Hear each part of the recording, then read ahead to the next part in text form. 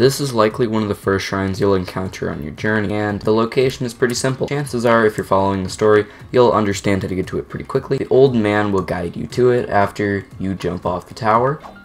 Yes, it is the Oman shrine. If you have the DLC, then there will be an extra chest waiting here. It will always contain a rupee, so this will likely be the first shrine you ever encounter. And don't worry, it's fairly simple. Most shrines are meant to either be a tutorial or just puzzles. So I will be in just a second. We're into the shrine, and you'll see very quickly it says Magnesis Trial. This is because this is just basically teaching you how to use Magnesis, which will be one of many, I guess not very many, but 6, maybe 7 runes in the game. And really you just come over here, put your Sheikah Slate in this pedestal, and you get Magnesis. Now Magnesis is one of the most useful runes in the game, and to access the shortcut menu for all runes, you're going to just click the up arrow on the left Joy-Con, or if you have the Pro Controller, then it's the left arrow. So next, you'll notice that this one block out of many, and there's one over there actually, but this one happens to look oddly metallic, and you actually can use Magnesis on it. Be ready to fight here. It's quite an easy fight, but it's a pretty easy fight if you actually get a hit. And it's pretty quick. He barely does any damage, and if you are just playing for the first time, you can watch what I do, but if you're just playing for the first time, all shrines replenish your health at the end, so don't really worry about healing if you're in the middle. But you're going to want to pick up this plate, move it to the other side so you can cross easily, and then there's one chest or more in each shrine, in each and every shrine in the game, and this one happens to be right here. You use Magnesis. All the puzzles of this shrine are based on Magnesis, and if you're having trouble, then you can just come back to this series.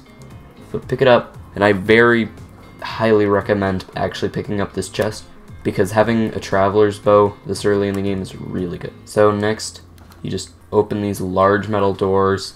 You'll learn how to push and pull. All the movement options are at the bottom when you have it activated, and this is the end of the shrine.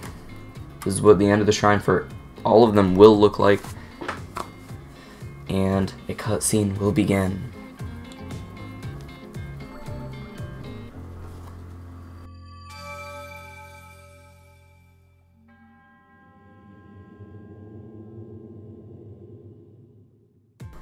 You can skip this. I will. Normally I don't necessarily recommend skipping it if this is your first one, but I have played the game far too many times. So after you exit the shrine, the old man will come back with his parachute, and if you're playing on your own, you will see, but he essentially, what he says from this is that he can tell that we've completed the shrine because the whole thing is blue. He begins to talk about the Sheikah, basically introduces the idea that there's even more shrines, and that there's 3 more on this plateau, and he wants you to go to all 3 of them, and he does want you to go to the top of the tower, which is actually a lot easier than you might expect.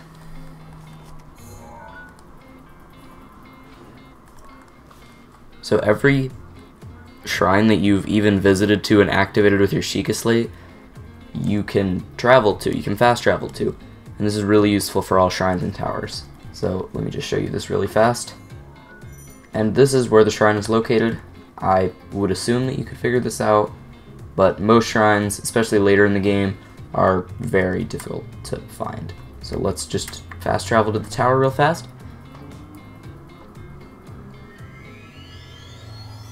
So yeah, the first shrine of the game is, well, it's actually quite simple. Shrines do get slightly more complicated, but a lot of shrines you'll find are actually harder to get to than they are to actually complete. So yeah, that'll be it for this video.